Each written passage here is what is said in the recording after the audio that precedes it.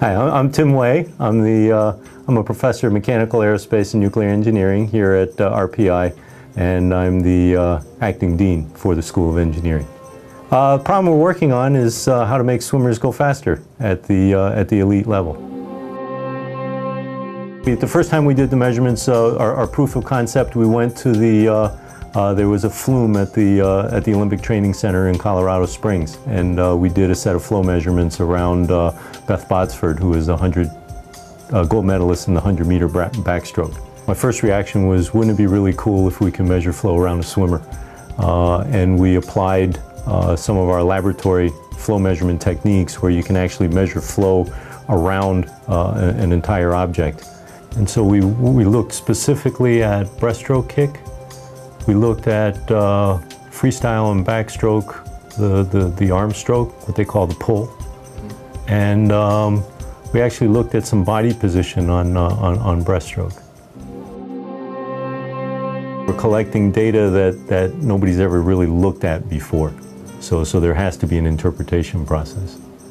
The swimmer would probably not have the technical skills to actually figure out from looking at the video what's good and what's bad and what needs to be changed. And that's where the process has to involve of somebody who knows the physics, somebody who's a coach, and then somebody that actually does the swimming.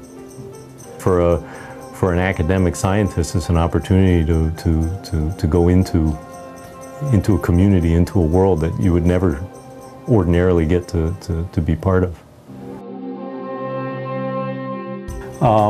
So the numbers on the left, on the y-axis, the vertical axis, is the force that the swimmer generates in pounds, right? And so that goes from, in this case, it goes from 0 to 100 pounds, right? The x-axis, or the horizontal axis across the bottom, is the time axis, right?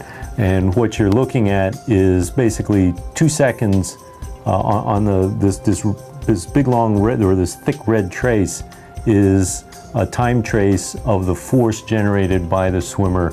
In this case, she's kicking. This is really an application to the basic science.